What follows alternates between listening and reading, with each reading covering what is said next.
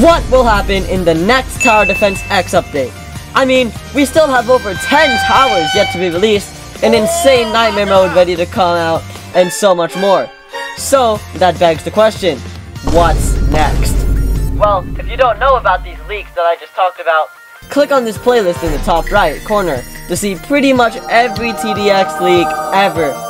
If you do know about these leaks, however, then let's get this video started. My prediction is that they will release some more low-scale upcoming towers, like the Refractor, XRM Turret, and War Factory. More reasoning for these coming out first is that they were in the trailer, unlike the Behemoth, War Machine, Medic, etc.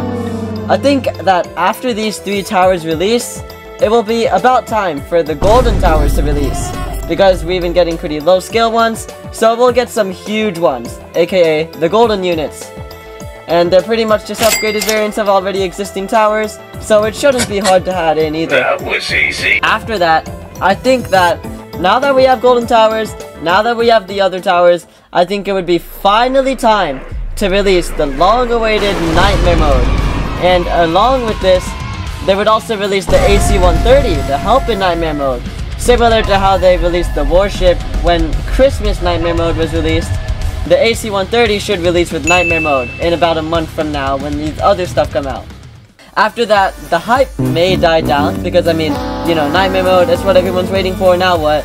But after this, there will likely be more planned game modes, more new tower releases, and these new game modes can include Versus, Endless, etc. And I'm pretty sure that John did confirm that Endless and Versus were going to be in the game, but I don't remember where he said that. You didn't have to cut me off. And I'm not gonna look.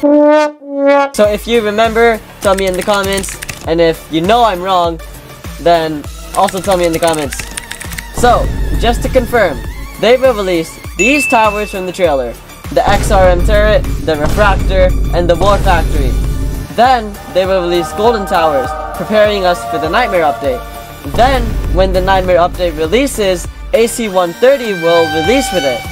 And then there will just be more new towers, more new game modes, and Tower Defense X will just go on with its day after that. So, if you enjoyed theorizing with me about Tower Defense X within this video, make sure to like and subscribe because I'm trying to hit 100,000 subscribers by the end of the year. And that may seem like a long time, but time really flies by fast these days, if you know what I mean. So, it wouldn't help to get a head start. Anyways, remember, never put off tomorrow what can be done today, and peace out guys. Have a good one.